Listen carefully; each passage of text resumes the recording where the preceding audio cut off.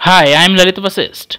In this video, we will learn how many dimensions are there in the universe according to different theories and why we find it impossible to perceive higher dimensions.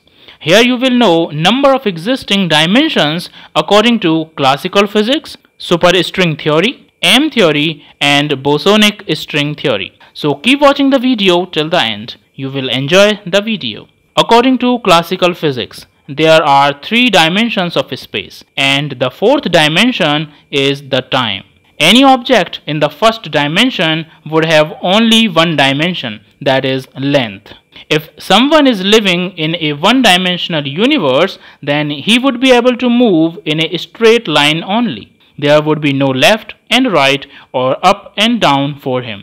A straight line is an example of one-dimensional object, while for two-dimensional objects, we have one more dimension added to it. So it would be a plane object having length and breadth. A person living in a two-dimensional universe can move freely in a plane only, but cannot leave that plane. For him, there would be no up or down.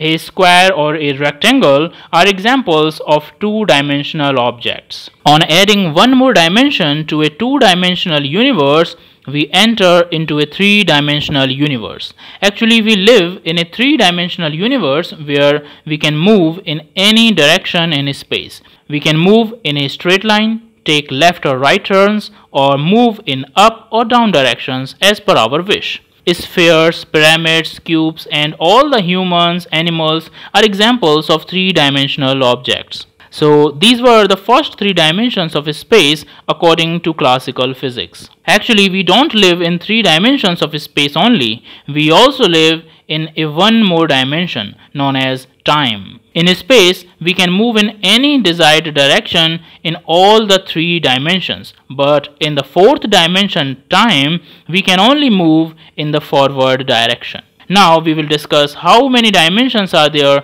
according to different theories. Actually, for mathematical consistency of string theory, extra dimensions of space-time are required. Superstring theory requires 10 space-time dimensions, while according to M theory, there are total 11 dimensions. In bosonic string theory, space-time is 26-dimensional. But now the question arises, if there are so many dimensions, why we are able to perceive only first four dimensions? Why we cannot experience higher dimensions? Actually, according to some studies, extra dimensions may be curled up at extremely small scales. The scale is too small to be visible to current experiments.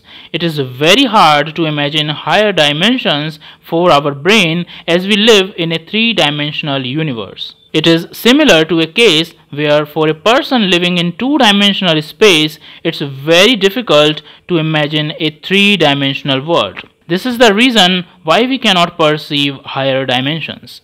Friends, if you liked the video, then please click on the like button and share the video with others. And for more such videos, don't forget to subscribe to my YouTube channel, Engineering Made Easy. Thank you for watching the video. Bye bye and take care.